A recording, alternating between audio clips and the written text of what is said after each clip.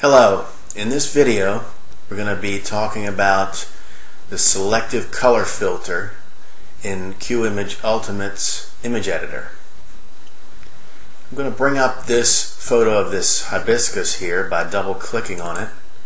That brings up the image editor.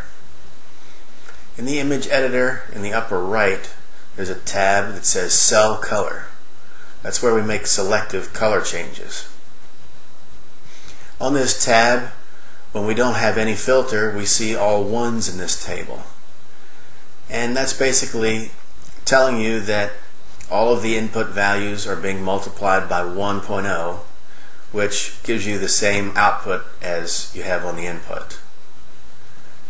Now these rows here represent colors that you can change, meaning that if you make a change in this top row across here, you're making a change to red colors in the photo. Yellow, green, cyan, blue, magenta, and neutrals are not going to be changed if you change values in this row. And these are basically multipliers. You have your red change, green change, and blue change, and you really should know a little bit about color and RGB values and what RGB values make what color. For example, equal red and green with a lower blue will give you yellow. So it helps to know that when you're dealing with this table. If you want to increase the red, then you can increase this value here. 1.5 or 1.1 will give you a higher red output than you have on the input. 0.5 will give you 50% in the red, and so on. So I'd like to liven up the sky a little bit right here, but first I want to see what color that is. And just to verify that that's cyan and not blue, I'm going to click this dropper and then click on the color I'm interested in, and that would be the blue of the sky here. And Qimage Ultimate verifies for us by underlining the C, telling us that this color here is closer to cyan than anything else in this table. So now we're interested in making changes in this row to modify the sky a little bit. Well, pretty obviously I want to add more blue here. So that's an obvious change. I'm going to go over to the blue change here, and let's just enter something like 1.5. So basically, for cyan colors, Qimage Ultimate is going to multiply whatever's in the blue channel by 1.5. So it takes the original value, multiplies by 1.5, and that's what you get in your filtered version here. And you can see the sky is starting to come to life already. Let's even go a little bit further here. Put a 2 in there. So 2 times my blue. And if that's a little bit purple for your taste here, you have to remember that even though this is cyan colors that we're fooling with here, there's still going to be a red component in most cases because it's difficult to get a pure, fully saturated cyan. So the thing that's causing this sky to be a little bit purple is the fact that there's some red in the sky. Some residual red in the red channel. So let's take that out. I'm going to say 0. And you can see what that does. That gives it a more sky blue color. Now if we click OK, let's watch the image here in the background. And we've really livened that sky up. We've gotten a nice blue sky here to go with our red hibiscus. Now this is pretty simple. You can see that you can basically pick the row of the color that you want to change, and by changing the cyan row here, we've only changed cyan colors from the original image. We haven't touched the red of the flower, the green of the leaves, and the brown of the stem, and so forth. Those are left completely alone. And in fact, if we right click to get up the preview and zoom out a little bit, you can hold this green button to toggle before and after.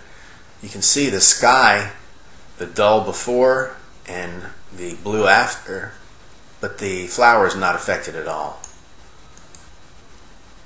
So that's how you can target colors and give them changes simply by putting multipliers in here.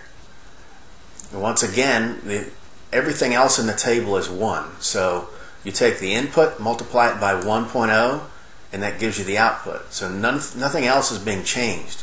It's just this cyan row we've changed. We've said take any residual red that we might have out, multiply that by 0, leave the green channel alone, and boost the blue channel by 2 times. Now we can even do something a little bit more interesting. We can do some creative things, change things around a little bit. I can see that this flower is red. So if I change things in this top row here, it's going to be affecting the flower. Now what if I wanted to change this flower to yellow just for an effect? Well, as we're scrolling our mouse over the flower here, let's look at the current color down here as we scroll the mouse. We could see that we've got, let's just stop there, 165 red, 35 green, and 49 blue. So if we wanted yellow, we want to take this green value up so that it matches the red, because we know that red and green together make yellow, and it's the green channel that needs to be brought up to make that yellow. Well, let's go up here and let's put the input red in the output green channel. Let's do this. 1, 0, 0. And what that does is it will take 1 times the input red channel, 0 times the input green, and 0 times the input blue, and put it in the green channel for the output. So we've basically done some channel switching here. We've left the red channel alone on the output, left the blue channel alone, and we've taken the red channel and stuffed it into the green channel. So our red and green channels are going to be equal on the output, and what that gives us is a yellow flower. So hopefully these tips will help you get started on making some changes to selective colors in your image. You can see how we've livened the sky up here. We've made a yellow hibiscus.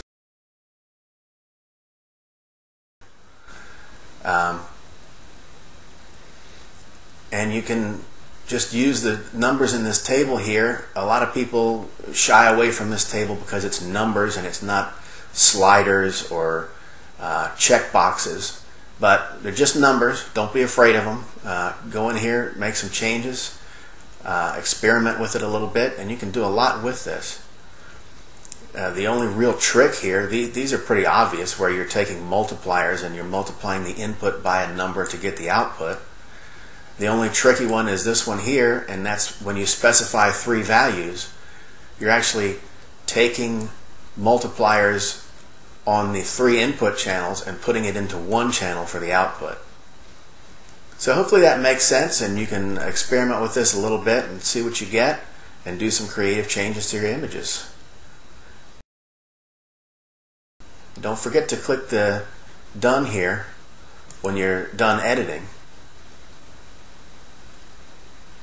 and that will save your filter. If you double click on it again, of course it opens the same filter back up with the changes that you've made. If you want to go back to the original, you want to make further changes, go back to the original by just clicking clear and then done, and you're back to the original. Remember that Qimage Ultimate does not overwrite your original image or save another copy. It's just putting a filter on top of this image.